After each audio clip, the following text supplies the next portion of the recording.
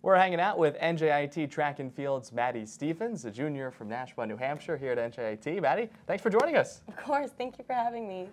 We're going to start with quite a performance that you guys had in the 4x200 relay at Ocean Breeze, part of the STAC Invitational. You guys set all sorts of records. You were the anchor. Yeah. What was that experience like? The previous meet, we really wanted to focus on our handoffs because we messed that up and just getting clean passes, good execution, and I feel like we were really able to accomplish that. And we came off in second, and coach was just at the line telling me to eat. So I had to eat. I ate. But it was great. We got the record. It was a great team to be a part of, and I'm super proud of everyone.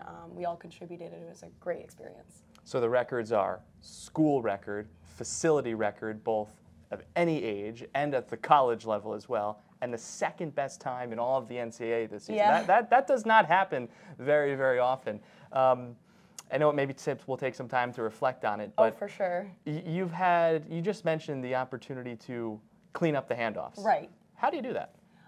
We practiced them. We just really had to see the baton into our hand, and once we were just able to accomplish that smoothly, it just was piece of cake from there. Okay, piece of cake, right? Second best time in the NCAA this season. And it wasn't just the 4x2, the 4x4, you guys putting together a school record in that performance as well, same day, same facility, all of that stuff. What was that like? It was a super long meet, so I was kind of nervous. I was feeling a little tired, but once we were just warming up, I felt pretty good, and then I saw that my teammates were all doing amazing. Everyone was dropping sub 60 splits, which is incredible.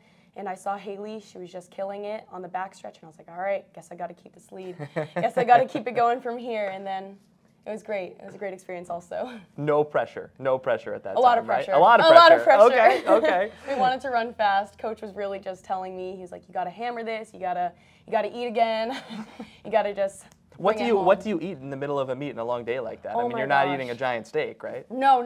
I get super anxious, so sometimes it's really hard for me to eat, but any light carbs, fruit snacks, Go-Go Squeezes applesauce, protein bars, if it's long enough, you got to get some protein in. Okay. But, yeah.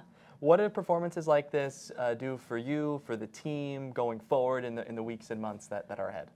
It certainly lines us up. We are now second in the American East Conference for the 4x4, which puts us in medal contention, which is great.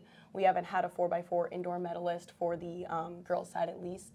So I'm super excited to potentially be able to medal with that. But it just leads us up. Recruits can look at that. It brings in a lot more attention to the team.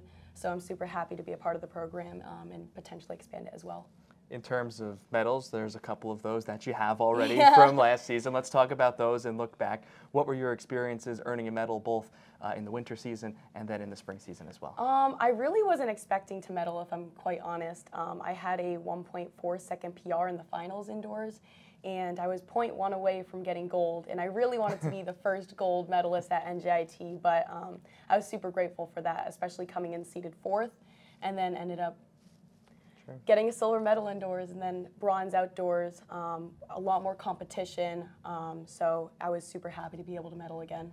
In terms of the opportunity to get that gold, I assume that's still a goal for this season. Oh, for sure. How do you accomplish that? Hard work, consistency, staying healthy, prioritize track.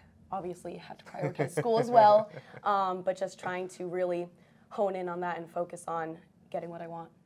Maddie Stevens is with us here, and Maddie, I want to talk about your journey to NJIT here briefly. From Nashua, New Hampshire, started your collegiate career out in Iowa, now in your second season here at NJIT. What has that whole process been like for you? Oh, that was very stressful.